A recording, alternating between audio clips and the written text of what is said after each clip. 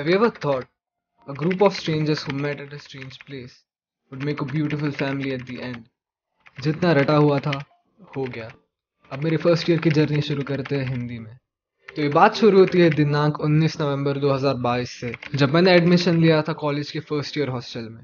और आते ही मुझे दिखा एक खूबसूरत नज़ारा। इससे बड़ा तो अपना गुसल खाना है। और इन्हीं स्ट्रेंजर्स के साथ हुई मेरी फर्स्ट ईयर की शुरुआत।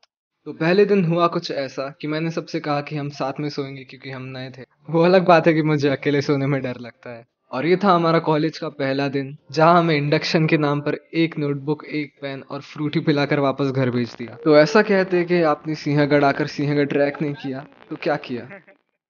तो पहले ही वीकेंड पर हम निकल पड़े सिंहगढ़ के लिए। तो इन्हीं अनजान लोगों के साथ शुरू हुआ मेरा पहला ट्रैक।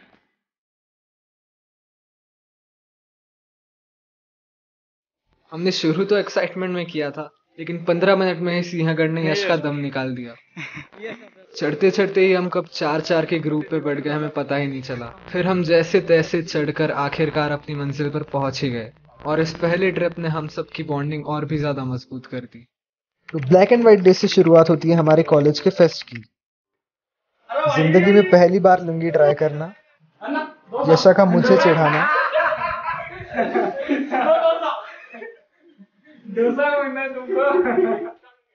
और अपने ही ग्रुप में सस्ते सेलिब्रिटीज बनना, क्योंकि हम चारों ने ही लुंगी पहनी थी।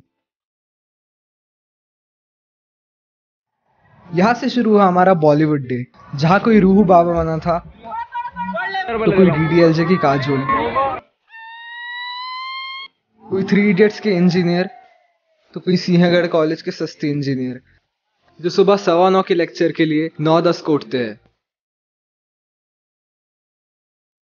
और आखिर में सब लड़कों का फेवरेट ट्रेडिशनल डे, और ये रही उसकी कुछ यादें। तो चलो, आपको सिंहगढ़ का कार्निवल देखना है, दिखा देता हूँ। और बाकी आपको मजे लेने हैं तो यहाँ पर आ जाओ।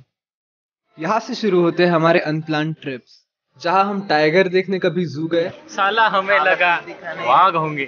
किधर है? तो फ्री में स्विमिंग करने का ही खड़क वासला।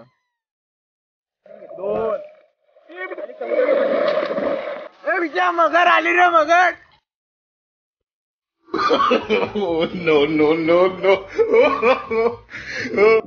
जहाँ कभी हॉस्टल के पीछे वाला गेट कूदकर जंगल में